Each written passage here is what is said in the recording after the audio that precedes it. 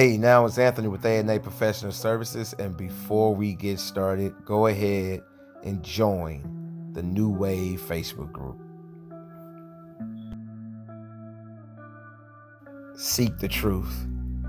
Those $20 details set me on the path to the truth. As soon as water came out of my pressure washer and my vacuum turned on, I started because I knew I could complete a vehicle. I didn't care what my setup looked like. I was so excited to get started, I knew I could figure out the rest later. I got taken advantage of, but those $20 details taught me a lot. I learned valuable lessons.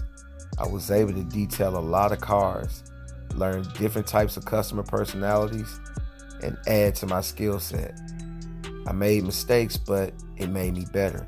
It gave me consistency, and that's what I needed in the beginning. After some time, I learned what works and what doesn't. I discovered that everything came down to probability. I also figured out that I had a higher probability when it came to female customers. You know, the active mom, the soccer mom, the single mother. To this day, most of my customers are women.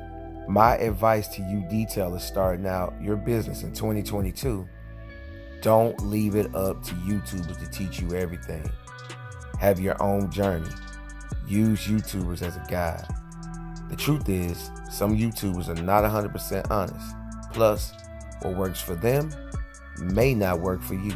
The funny thing is, a lot of so-called detailing YouTubers said that I wasn't a detailer, that I wasn't charging enough. They laughed when I said, touch cash every day. I didn't respond, but I stayed the course.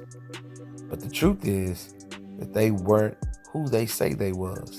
Remember who those YouTubers were, you will notice that they aren't around anymore. The truth is, anyone can do this. You can do it how you want. You can set your own rules. You can detail out of your car with or without a setup. You don't have to do it the traditional way. All you have to do is get started and believe in yourself. Seeking the truth is basically like seeking to understand. I remember the first time I said that on YouTube that someone had an issue. Remarks were made, but again, I stayed the course. And a few years later, I have a team of like-minded individuals, and it's bigger than detailing. So stick around, you'll see. So my advice to you is question everything. Do your own due diligence. Don't be too lazy to do your own research, and you will be amazed of what you will find out on your own. So once you're found the truth, you will understand. So seek the truth. Shouts out to the New Wave. Peace.